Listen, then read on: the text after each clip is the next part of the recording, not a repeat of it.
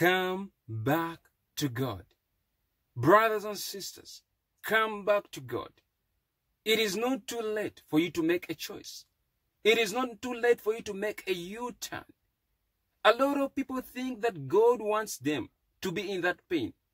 People have a perception that God is punishing them. No, it is not God punishing you. In the first case, it is not God that brought that disease on you. It is not God that brought that pain on you. It is not God that caused that marriage to be broken. God loves you so much. If God can show you how much He loves you, in fact, God has already shown you that He loves you so much. He has already expressed His love through Jesus Christ of Nazareth. That He came and died for you. Even if you were the only one left on planet Earth, Jesus would have died for you. That is how God loves you. God loves you more than you think your friends love you. More than you think those that are around you love you. God is love. So brothers and sisters, it is not too late for you to come back to Him. Come back to Him while there is still time for you. Today's word is from the book of Jeremiah chapter 2 verse 4 to 7.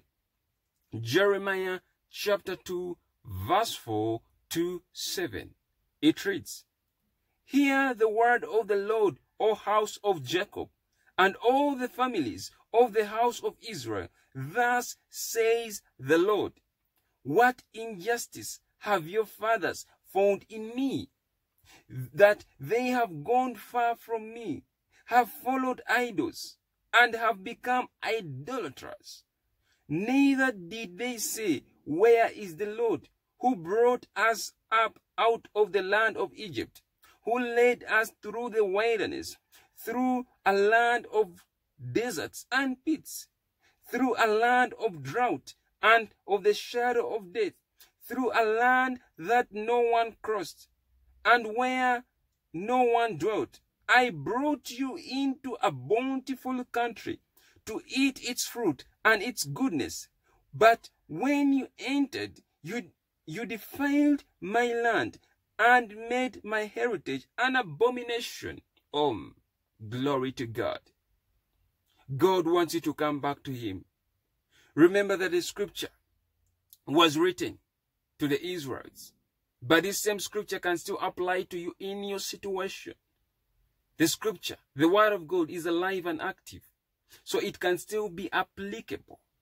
I wish I'm speaking to somebody right now, that it does not matter how far you are fallen, how things are falling on you. God can still lift you up. God can still bring you up. Now the scripture says that hear the word of the Lord. Brothers and sisters, hear the word of the Lord. Scripture says, What injustice have your fathers found in me, that they have gone far from me, have followed idols, and have become idolaters. A lot of people think that God is punishing them. A lot of people think that God is administering injustice to them. But remember, God is a just God. There are a lot of things that you have done, and God has saved you out of them. There are things that we do not deserve, but rather because of the love that God has for us, He extends them to us. He gives them to us. He has freely given them to us. Brothers and sisters, God is not punishing the world. God is not destroying the world. God cannot participate in the destruction of His own people who love Him. God is a just God. So if you follow exactly what He has laid out to you, He will protect you. Scripture says, the name of the Lord is a strong tower. The righteous man runs to it, and he is safe. If you have not yet found safety, know that you're not in the name of the Lord. But if you are in the name of the Lord, you will find safety. Even when you think that somebody is injuring you, you are still safe. Glory to God. Your soul is still safe. My God, I wish I'm speaking to somebody right now. Scripture says, neither did they say, Where is the Lord who brought us up out of the land of Egypt, They did not remember God. Some of you, if God can reveal to you what he has brought you out, some of you have come from death itself. Some of you, I'm speaking to somebody right now, you were in a coma, but God brought you out. You were supposed to die. You were knocked by a car. You were knocked down. You were injured.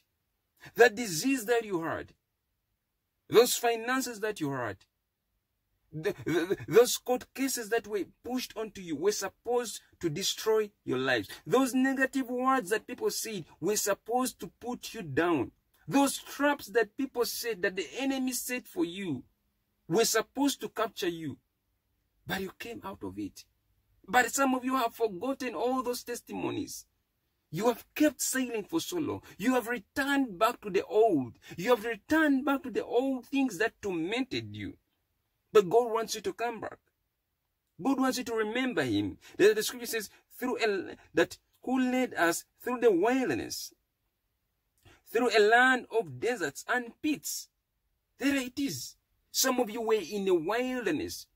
In other words, a dry place. A place where you felt thirst. A place where there was no fruit. But God led you out. It was not your own leading. It was not your own wisdom or your intellect. It was not even your friends that led you out. It was God that led you out of that wilderness, of that land of drought and shadow of death. There was a shadow of death following you. Not your own shadow, but a shadow of death that was following you. You were about to die. The land was a land of deserts and pits. Remember, when you fall, there are some pits that when you fall into, you will never get out until somebody gets you out of that pit. It is only God that can get you out of that pit, that lion's den. It is God that can get you out.